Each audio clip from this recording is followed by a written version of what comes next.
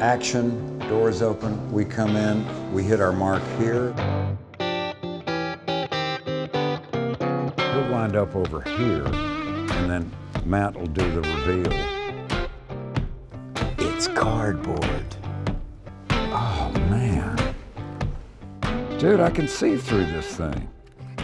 How cool. Billy Gibbons, the legendary blues rock guitarist and frontman of ZZ Top, is a man of distinctive style, both in his music and his persona.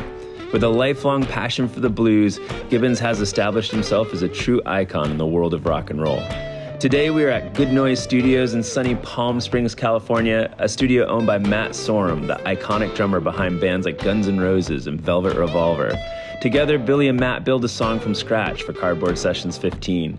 I'm here with one of my favorite producers, writers, and engineer on this session, Chad Shlosser, to discuss the magic behind the day.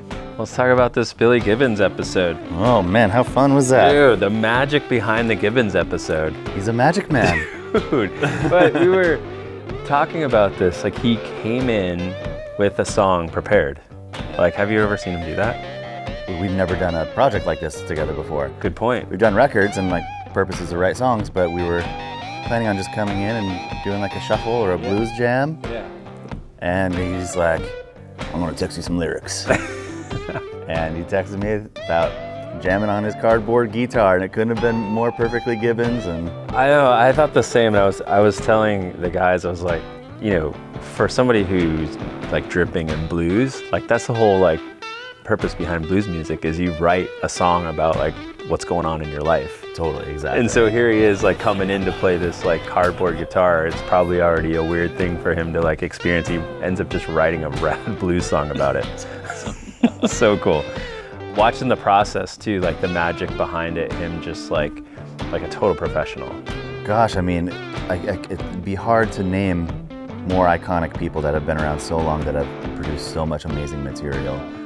And he knows his process, he knows what works. Feeling the moment and capturing a moment in time is the ultimate goal, and he's just so good at harnessing that. And, you know, figuring out what he wants to lay down, he has a thought in his head, and we've worked enough together to where I kind of, like I'm on the same pace as him sometimes, and we're actually in it, and we can just like move right along, and that's why we're able to get it all done in one day. I mean, totally. I mean, that's what I witnessed in the room. I was like, okay, as a producer engineer, like there are some people who just know what they want, you know? He's so established with his music. Like it was fun to watch someone who just knew exactly what he wanted. Yeah. Watching him lay guitar, have him kind of hear like maracas, just like ask you like, are there any maracas in here? You know? And then all of a sudden he's out there shaking maracas, you know? That's your Gibbons special, I mean, yeah, I like it.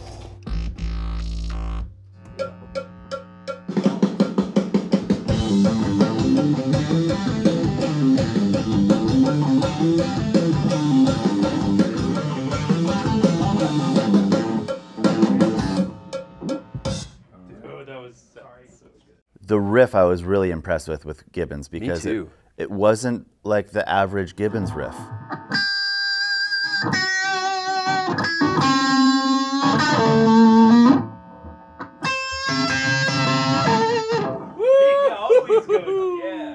You know, I'm glad that we played with the tempo a little bit too on that, because came in and it felt like a little rush, but it was ripping. We slowed it down, but then it was too slow. And I think Matt had like the final suggestions, like to bump it up a little bit, and it just sat right in that pocket. And then, because we were at Matt's studio, and we usually have the drums consistently mic'd up just so you can walk in and we can track. And when we switched out the kits and he like started playing, he's like, whoa, this almost sounds better than my vintage Gretsch kit that's in here in the same spot. It's just...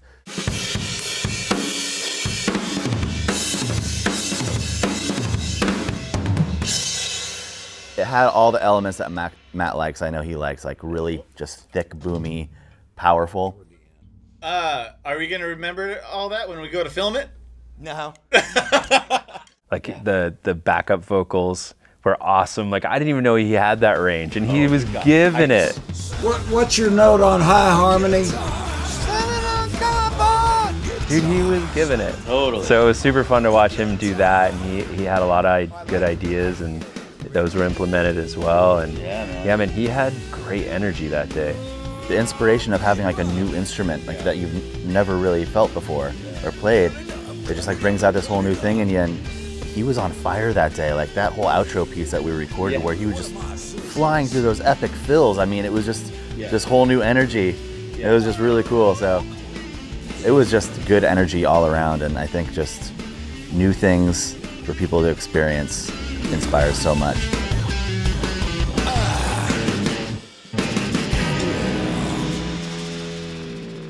Let's go cut some paper. Come on. All right. Okay.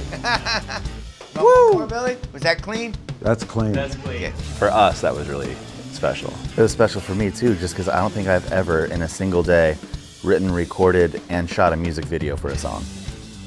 That's a lot. Yeah, that's a lot. People take weeks, months, years. Yeah, that was the magic of the day, 100%. It was pretty awesome.